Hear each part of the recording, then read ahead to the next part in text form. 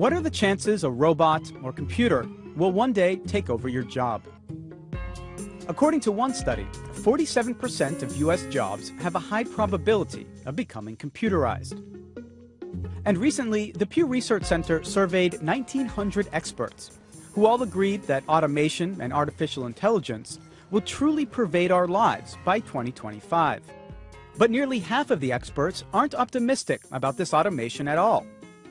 They say robots and other tech will displace blue and white-collar workers.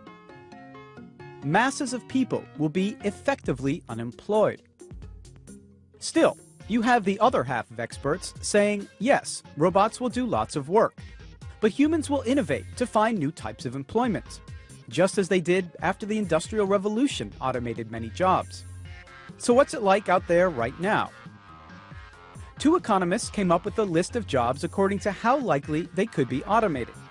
Among the top 15 jobs were things like proofreaders, bank tellers, secretaries, and cashiers. Almost all of these positions are already in decline in the U.S. workforce. But what about those jobs with the lowest likelihood for automation? Well, these were things like athletes, firefighters, teachers, and curators. So, how should people prepare for the day when robots really take over? Well, maybe make sure your kids master the pitch instead of the keyboard. David Botti, BBC News, Washington.